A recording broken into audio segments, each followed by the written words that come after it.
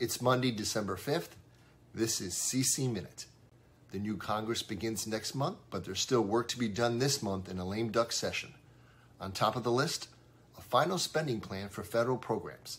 The government is operating on a temporary spending measure until December 16th. Higher education advocates also hope Congress this month will move on proposals to increase the Pell Grant and to pass Permanent Dreamers legislation. For AACC, extending Pell Grant eligibility to qualified short-term programs is a priority. AACC has released a new report on the economic value of community colleges with analysis by Lightcast. Among the findings, 1 of every 18 jobs in the U.S. is supported by the activities of former community college students. And for every dollar of public money invested in community colleges, taxpayers receive a cumulative value of $6.80 over the course of students' working lives. That's a 12.2% return to taxpayers. Check out the report for more facts and figures. I'm Matt Dubitsky. Have a great week.